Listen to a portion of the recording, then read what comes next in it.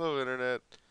I'm going to show you today how to install Oracle VM VirtualBox Manager and install a version of Windows 7. You'll also need a Windows ISO.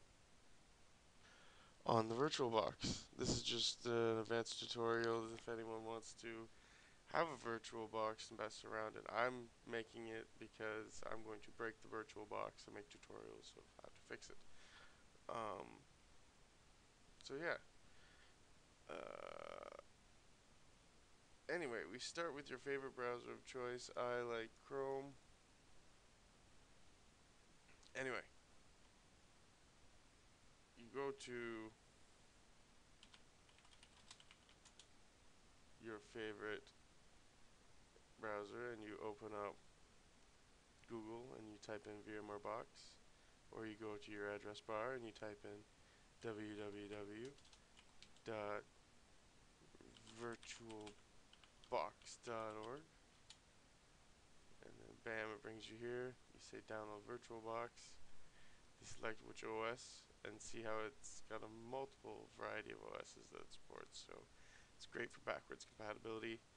I'm actually going to do another tutorial of installing Ubuntu on the virtual machine just because it's got some neat little tools that I'd like to use on it. Anyway, that's for another video. So you choose your link, you can download it. It comes, you open your downloads, you install it. So double click the application,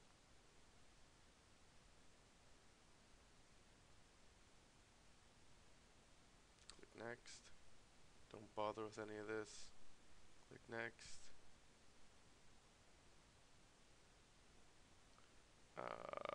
Click your options of choice, and then yes,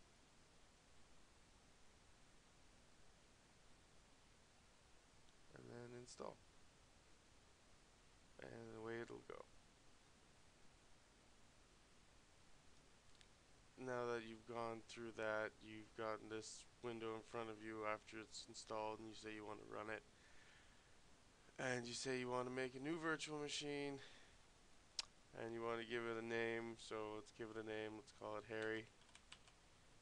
And it's gonna run. Harry's gonna run Windows, and he's gonna run Windows 7, 32-bit. And we go next, and we give Harry some RAM, 2 gigs of RAM for Harry. And now this is kind of an important thing to think about. The virtual hard disk. Um, so we want to create a new one, or if you have one, import it. But since this is a tutorial, I doubt you have one. And then go create. Now this is kind of like a whole bunch of choices. I'm not going to explain all of them. I'm going to explain my choice, and that's VHD, and that's virtual hard disk. And basically, that's a file that is just written to, and it expands. It can expand or shrink based on the need of the size of the actual hard drive contents. So it says 25 gigabytes in the thing, but it doesn't actually take up 25 gigabytes on the hard disk until there's 25 gigabytes worth of content in the file. Anyway, that's my choice, and I'm going to say next. And here's the screen that explains everything that I just said, and you can fix the size so that it doesn't dynamically allocate it, and that the file comes out as one big chunk. But I like dynamically allocating it just because it saves space. And then we give Harry his 25 gigabytes of brain power. And then you power. Oh no, wait, you don't power him on.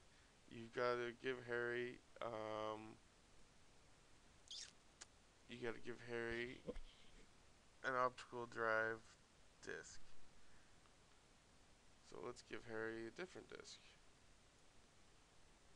Anyway, long story short, Harry gets a disc. And power him back on. I'll just edit that out.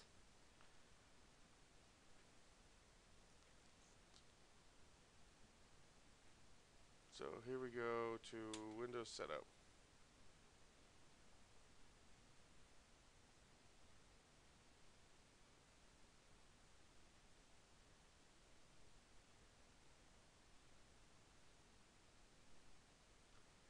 And if you've only ever done this a few times, you can keep watching. If not, you can probably fast forward to the part where I open up the other virtual machine. So we're going to select our language, blah blah blah. We're going to select install now. You've probably seen this screen 100,000 times. If not, you may be seeing the screen for the first time. Who knows? Now this screen, for me, is because I've got a corporate edition of Windows. Um, so let's just pick one. We're gonna go with Home Basic.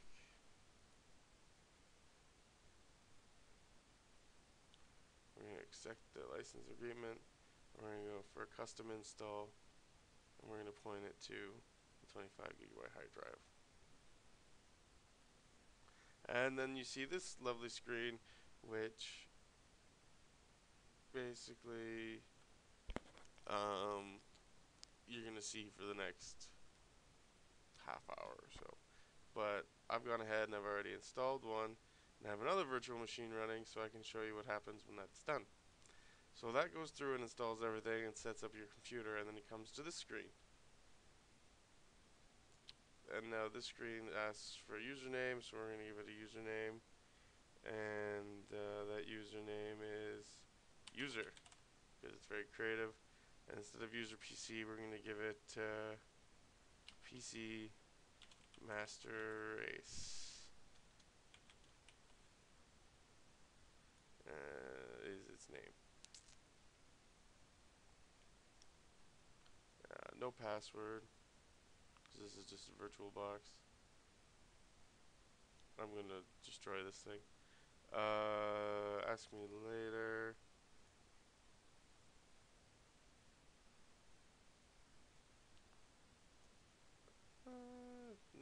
-5 or whatever your time zone is.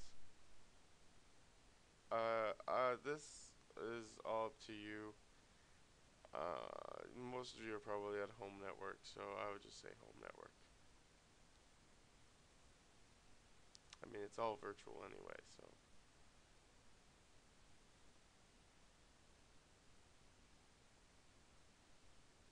Changes some other settings too. Oh, wow. So now we're finalizing Windows, and I'm going to pause the recording until this is done, and then come back when it's over. Now here we are in our virtual machine with it fully loaded. And now we can start messing it up. So I'm going to install the extra tools that allow you to do a few things, like drag and drop, copy and paste clipboard. Just a few nifty little tools that really make the experience complete. And you can do that just by going to start up your virtual machine, and just by going insert guest addition CD image. And now once you insert that, you'll be prompted in the virtual machine, and I'm just going to show you in a second, to basically walk through the install. So now that we're in the virtual machine, we go insert guest additional image. This pops up, we go run VirtualBox tools, say yes, we go through next, we continue, next, next, next.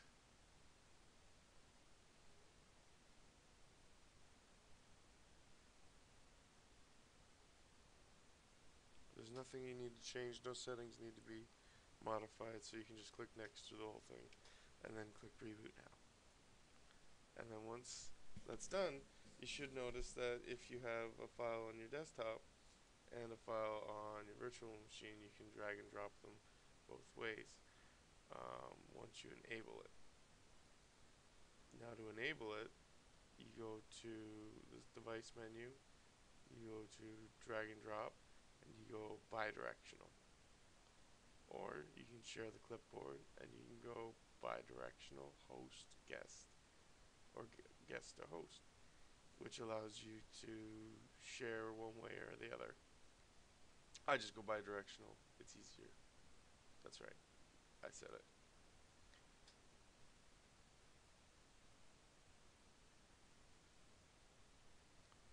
So Windows 7 starts, it's bidirectional,